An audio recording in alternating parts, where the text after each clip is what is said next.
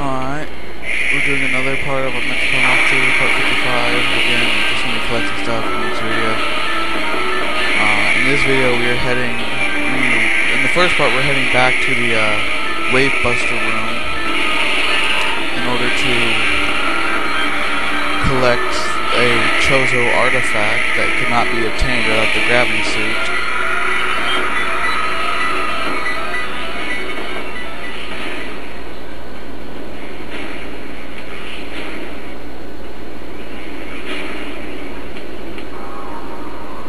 That's the first part of this video.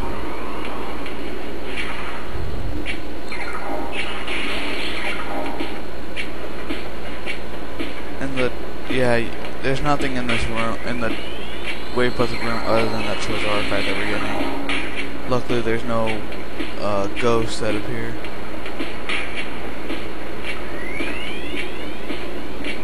So if you jump through here, Chozo artifact will be right in this up door.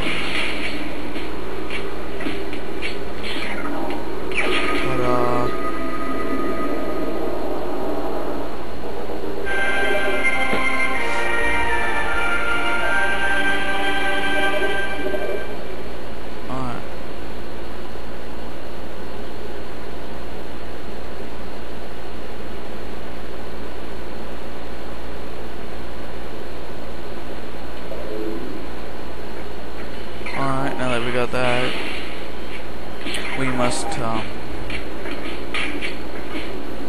forgot what we did. If I remember when I was watching the video, I think we went to the, I think we were going to the Geo Core right now.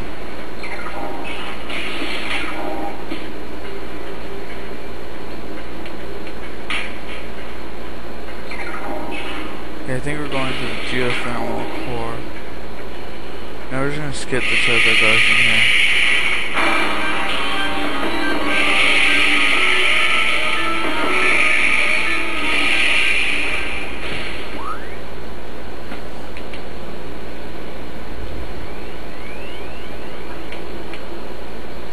Right now we're going to the Magmore Caverns.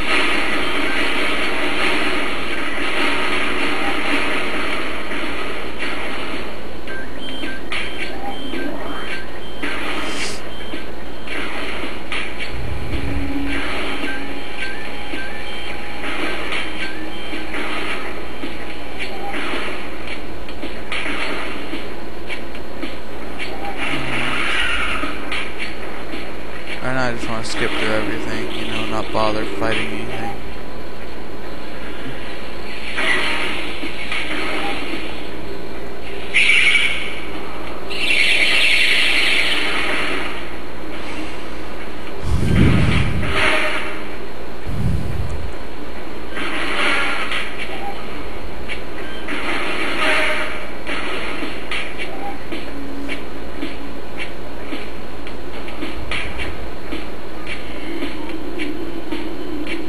I was seeing if I could scan that, seeing if I can re-get the thing, but I can't.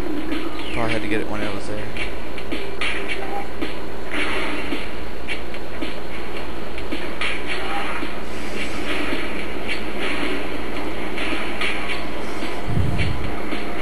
Alright. So yeah, we'll most likely get the 4th beam weapon in the next video. You know, make sure we have everything so when we do other things like go for missile extensions and energy. Well, there's only like 3 energy tanks left in the game. One of them you need the new beam weapon. The other one you get after beating the boss in the face on mines. And there's another one, I'm pretty sure. trying to think here for a minute. The other one I think is in the one that you need the next beam weapon for is in the Fandana Drifts, or Ice Plains, or whatever. The other one is in the Phazon Mines. I think 2 of them are in the Phazon Mines.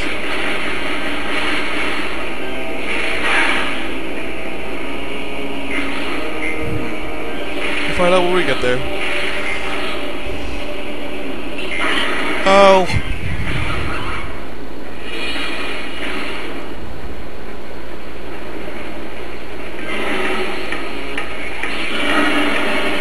I should just switch to my ice beam, but you know I need to save on missiles. 85, and I have all the missiles mentioned to be got.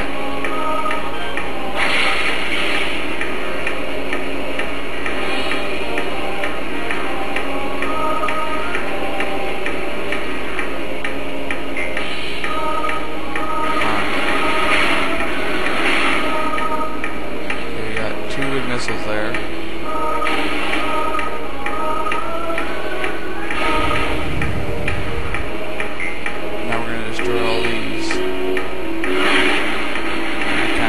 Got a little close.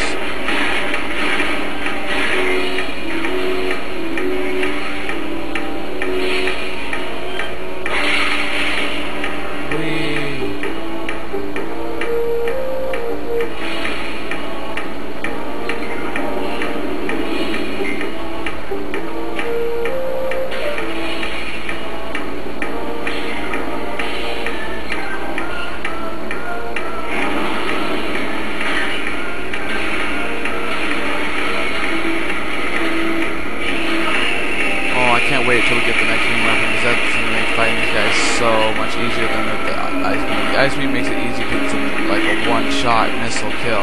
The other one makes it to where when they're like doing that missile thing, they can't shoot you anymore.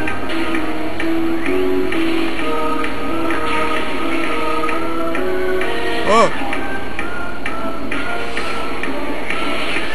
Yeah, but if you wanted to do that missile now, you could do it with the X-ray visor, the one I basically, you could say, cheated or remembered the spots for and stuff. I actually just remember where the platforms were. It's not really much cheating, but yeah, if you want, you can do it the way I did it, or you can wait to get the X-ray visor.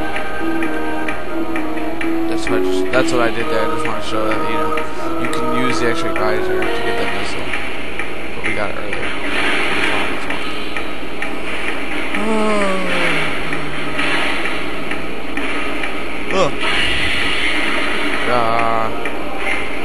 I really am in a hurry here.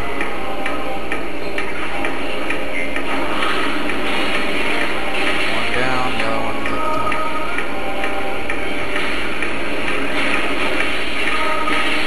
Oh yeah.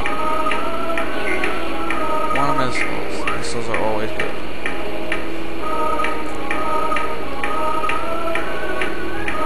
Yeah, we're going to the, we're going to the core so we can get the next beam weapon.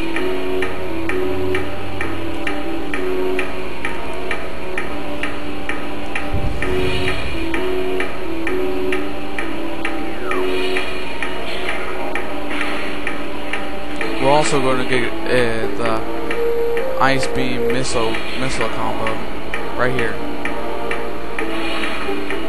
We're going to get the ice beam missile combo, which is actually going to be very useful when fighting the last boss of this game. It's basically right under where we're standing. Right there. It is the ice spreader.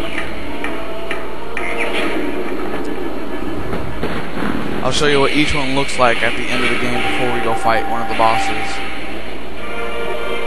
Because I don't use the ice spreader at all in the game before a boss. Because it just wastes too much missiles and ice beams. Good enough as it is right now.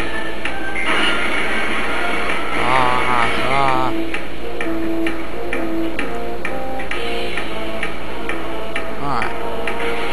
Back to our quest. Oh, one way. We're still going to the geothermic core, but you know, getting the ice spreader combo helps.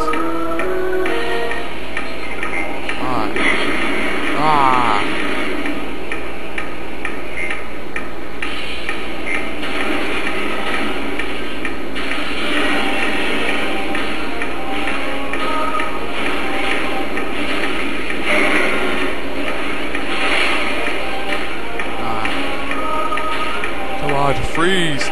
Please. Fine. Fine, don't do it. Be mean. Alright, we're just about done with this video.